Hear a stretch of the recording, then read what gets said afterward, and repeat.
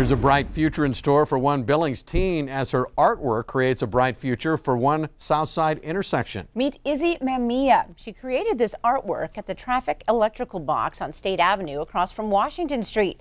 Now, she was only a middle school student when she designed it, and now 7 months later, her artwork has taken shape. Now, she's named her piece All for One and wants everyone to know this is how she sees the South Side.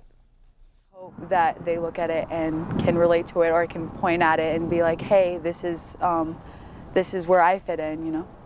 It's like all as one. Awesome. Izzy's traffic art box, by the way, one of 3 new ones that went up on the South Side just this month.